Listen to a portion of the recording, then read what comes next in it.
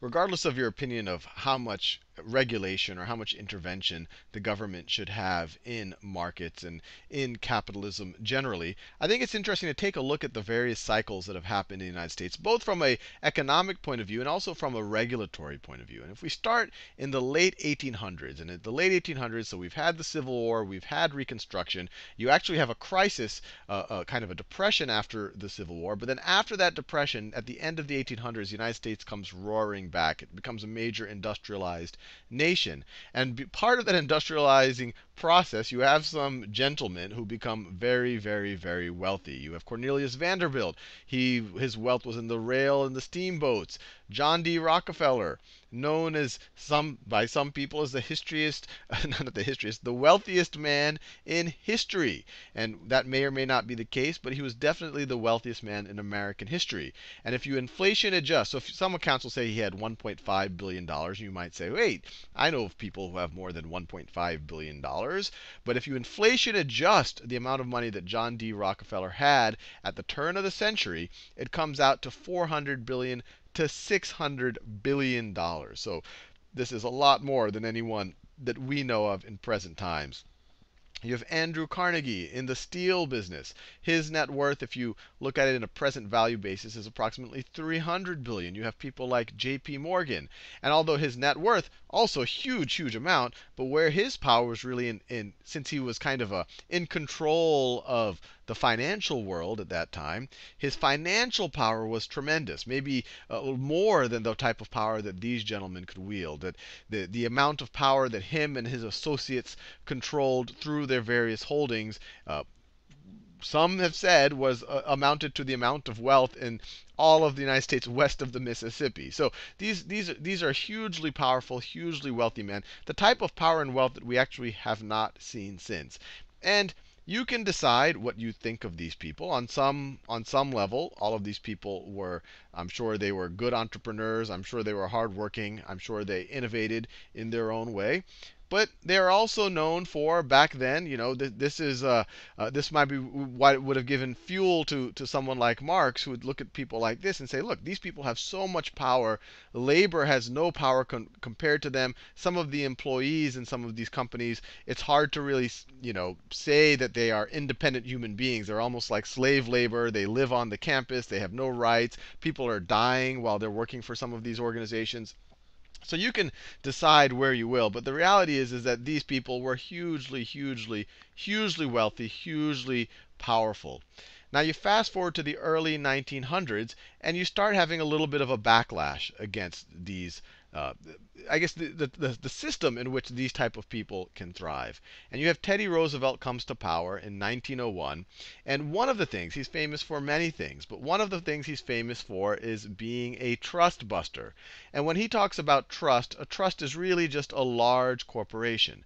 And the idea is that, look, Standard Oil, you have essentially taken control of the refining and the oil industry in America. You have become a monopolist. You need to be broken up. This is anti-competitive. Remember, capitalism, for the capitalist's sake, for capitalism's sake, is maybe not that good of an idea. What we want is competition. What we want is innovation. What we want is incentives. And if you control everything and no one can compete, that's not helping anyone.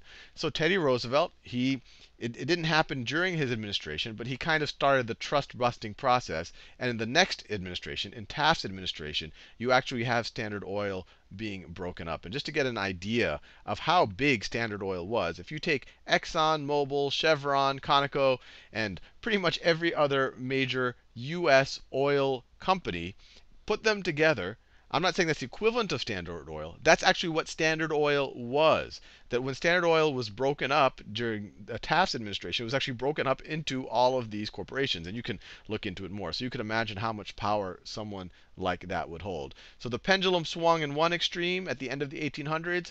Roosevelt comes in, once again, Republican president, very strong president.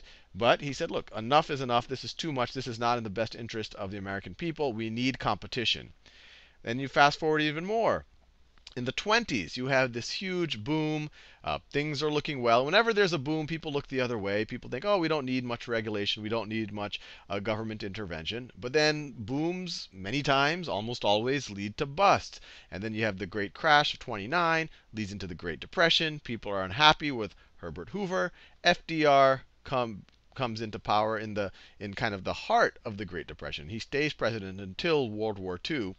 And in his attempts to take the country out of the Great Depression, he has his New Deal set of programs. And some of the New Deal programs were essentially to make use of all of the labor and industrial capacity that was going unused during the Great Depression. So it was kind of this Keynesian philosophy that if no one else is going to supply the demand to use all of these factories and to use all these people, the government will. And so there were these huge public works projects.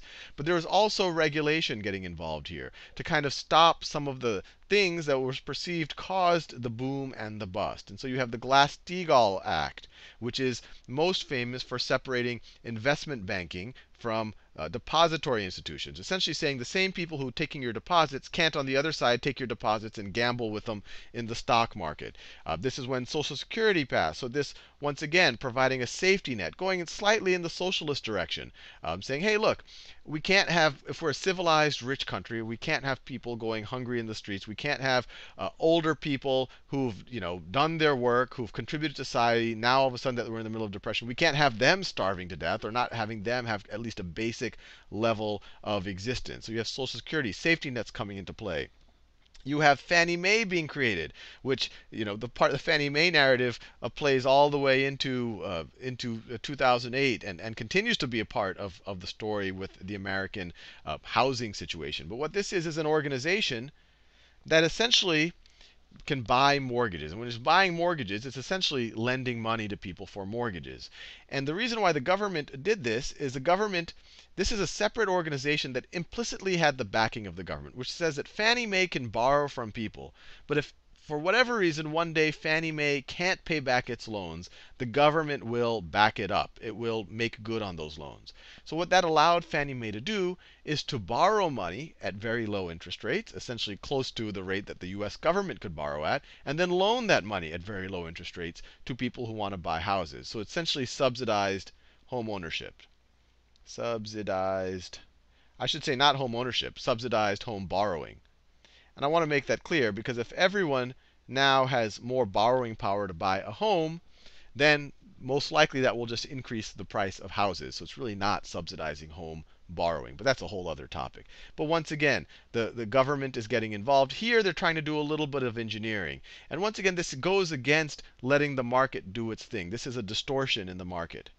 This is a distortion in the market. It's a distortion because once again, it's anti-competitive. If someone else wanted to do what Fannie Mae did, but didn't have the backing of the government, it wouldn't be able to compete because it wouldn't be able to borrow money as cheaply. And you keep fast forwarding. You get to Lyndon Johnson's administration. Obviously, there were other people in between.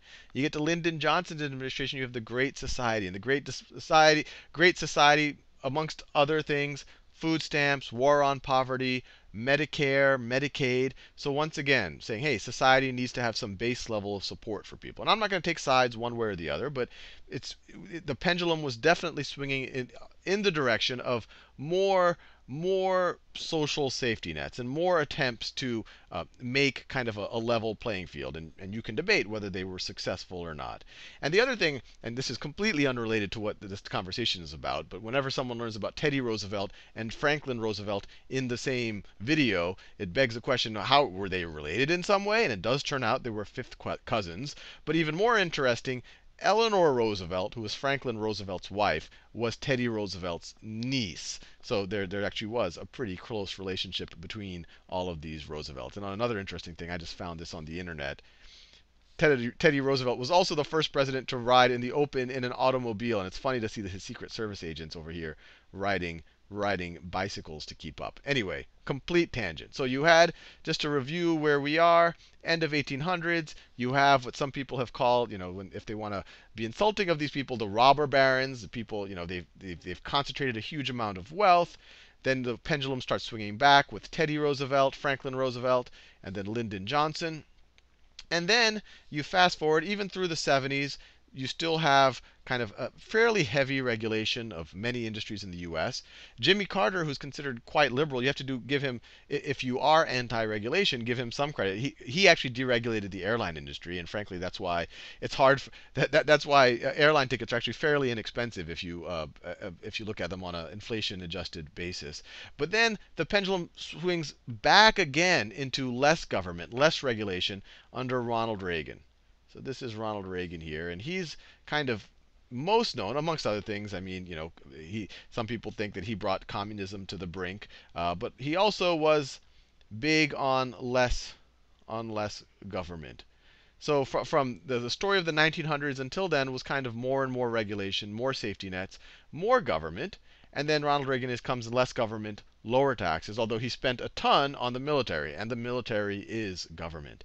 And what's interesting is in this period, during the 80s, you start having an economic boom. You could debate whether it was due to Ronald Reagan or was maybe due to things that were completely out of his control. Maybe it was due to automation and information technology starts becoming big, and he has nothing to do with that. But regardless to say, you do start having an economic boom in the 80s. And then the 90s, it starts to accelerate under Bill Clinton. And the interesting thing you see is when things are good, the temptation for government to regulate goes down. And under Bill Clinton, who's a Democratic, considered liberal, you have welfare reform, which does undo a lot of, or I guess it takes a more conservative take on welfare. It makes it harder to have welfare for longer periods of time. And you also have the repeal of Glass-Steagall. So the repeal of Glass-Steagall. So even though Bill Clinton was considered liberal. I mean, maybe he would blame these things on having a Republican Congress who forced him into it, or whatever else. The reality is it did happen under his administration. That kind of government stepping out of welfare a little bit and and allowing to, or a kind of a deregulation of banks, allowing for investment banking and commercial banking to start getting commingled again. And then you keep forwarding through the Bush administration. Once George W. Bush, I could put his dad in here in between, but actually he was forced to raise taxes, so you can't really include him in the conversation of less government, and he would claim that he was forced to do that because of Democrats. But all the way through all of these presidencies, while things were kind of on this upward march, you had this constant stream of deregulation, and all the way until you get to 2008, and you have a major, major financial crisis. And who knows now, sitting in 2011, where that pendulum will swing back. But there is a sense that maybe all of this went too far. And probably the worst signs of this is this whole idea that emerged during the 2008 crisis of too big to fail. Too big to fail, which is kind of the worst of capitalism and socialism. It's kind of like corporate welfare. It's like not only are you not giving benefit to those who want to innovate or do well, you have these huge entities that control so much wealth, that control so much of the economy, and they get there by taking huge amounts of risk. And as soon as they do incompetent, stupid things that put all of us at risk, the government comes in to bail them out, because it's essentially they're holding the economy hostage. If the government does not bail these characters out, they might take the entire economy with them. My sense is that they tried to scare the government a little bit more, to have the government believe that, so they do get bailed.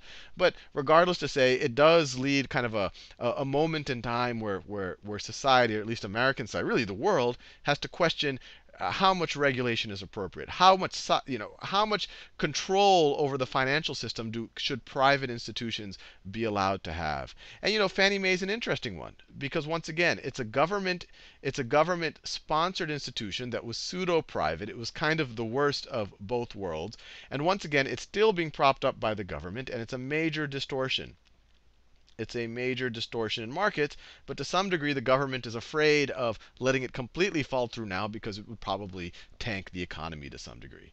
So anyway, hopefully you found that interesting. I just wanted to give you some perspective on the swinging of the pendulum between government regulation and more kind of capitalism without regulation that we've seen in the United States over roughly the last 100 or so years.